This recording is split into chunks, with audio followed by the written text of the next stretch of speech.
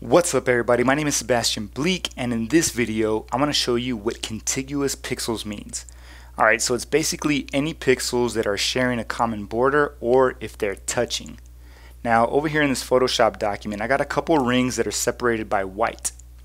Over on the left I'm going to switch over to a different tool in the same stack.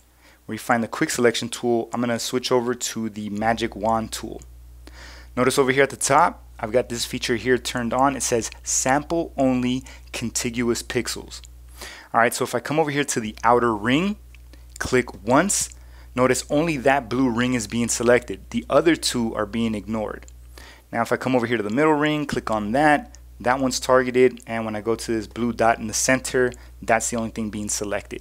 I'm going to come over here to the top, turn this feature off, then click on the outer ring. When I click on that, notice all of the blue pixels are being selected. Alright, I'm going to hit Command D to deselect, and then switch back over here to the toolbar. I'm going to come to the stack where you find the gradient tool, and I'm going to select the paint bucket tool. Back over here at the top, I've got this feature turned on. It says fill only contiguous pixels. Alright, currently I have black loaded. So when I click on this outer ring, that one is being filled in with black. Now if I turn this feature off, click over here on the center ring, everything that is that same blue value is going to be turned to my foreground color.